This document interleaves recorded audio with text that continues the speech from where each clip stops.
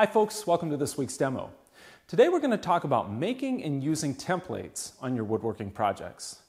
Now, templates can help you do three main things. First, they can help you trace complex shapes, like this green and green bed rail, onto your project parts quickly and easily. And once you've got the template, you don't have to lay all of this out again manually. Then you can use your templates to actually make your project parts with a router and the right bits. And finally, you can keep your templates for possible reuse, and that can save a lot of layout time down the road if you should decide to make the project again. Let's start by talking about the templates I like to use. Now, sometimes I make my rigid templates from cardboard patterns, like these sold by Rockler for this English garden bench. And other times I'll enlarge a gridded drawing from a published plan onto paper. But then, how do you go from the cardboard or paper pattern to this? Well, here are some tips for how I make the rigid templates. First of all, when you're making rigid templates, you've got some material choices. My favorites are 1/4" MDF and 1/4" plywood. Both of these are relatively inexpensive if you mess them up, and that sometimes happens. And they have reasonably durable edges. And bright plywood like this makes it really easy to see your layout lines when you're laying out your template and cutting it out. But don't make your templates from 3/4" solid wood like this. It's harder to cut this out accurately and to refine the edges by sanding. Now, if you're starting with a cardboard pattern like this, obviously the first step is going to be to carefully trace it onto your template blank. If you're tracing onto MDF as I am here, I like to use a black fine-tipped marker rather than a pencil. I think it's a lot easier to see your layout lines this way. And if you're starting your rigid template from a paper pattern like this, buy a can of spray-mount adhesive. You can find this at any hardware store or home center in the adhesive section. Spray your template blank down with a light coating of the adhesive and carefully stick your paper pattern to it. And if your pattern includes straight lines, like this one does, lay it out on your template material to take advantage of those straight lines if you can. You can see here that by laying out my pattern along the straight edge and end of this template blank, I've already got two nice straight lines of my template taken care of. But if I had laid it out this way, for instance, I'd have to cut out every single straight line. Don't work any harder than you have to. Now go ahead and cut your template out. Take your time and cut as close to your layout lines as possible. This is where accuracy is really important. But give yourself a little room outside of the layout lines to refine the shape off the saw.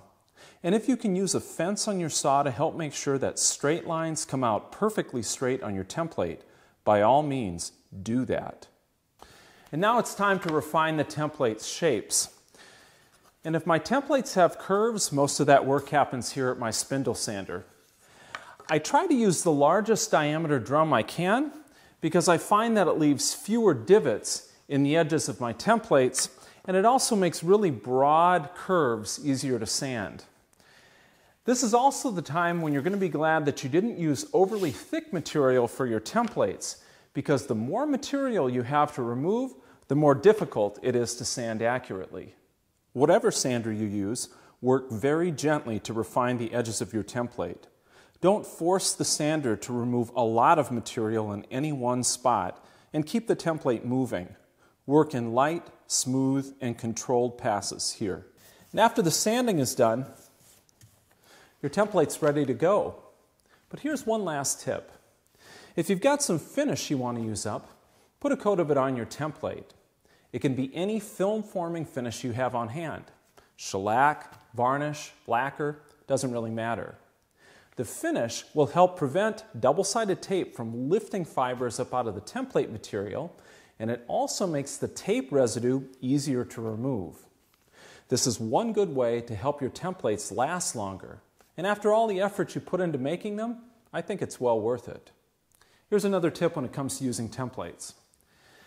Sometimes the stock you need to cut is thicker than your longest pattern cutting router bit. This happened to me recently when I was building a garden bench. Let me show you how I solved that challenge. And to start with, you're going to need a long bit. This double bearing flush trim bit I'm going to be using from Rockler has an 1.5 inch long cutting capacity. So with the bit raised all the way up, so this bottom bearing will make contact with my template on the bottom of the leg workpiece, I'm going to remove the top bearing and washer, and now effectively this bit with a bearing only on the bottom becomes a pattern bit. With the leg oriented so the template is facing down, trim off as much waste as the bit will reach using its full cutting length and feeding the blank counterclockwise. Go slowly to minimize tear out, especially where the bit is cutting against the grain. We're halfway done, but what about this waste area that's still left? Well, you don't have to take the template off the bottom and move it over to the other side to make another pass this way. Instead, flip the leg blank over so the waste material is now on the bottom, and reinstall the top bearing on the bit, so this time it can act like a flush trim bit. Lower the bit height as necessary to make sure the bottom bearing is no longer in contact with the leg. Then, remove the rest of the waste in a second routing pass to finish up the leg profile. Repeat this 2-bit process to clean up the second back leg as well. Now, if you don't have a long, double bearing flush trim bit like this one, you can use a standard flush trim and pattern bit if those are the bits you own. Just make sure that their maximum cutting length reaches at least halfway across these blanks, and you're going to have to change bits between one cut and the other. Templates bring accuracy and efficiency to part making that's hard to beat. And once you try them for yourself, I'll bet they'll become a regular part of your project building. I'm Chris Marshall with Woodworker's Journal magazine, and thanks for watching.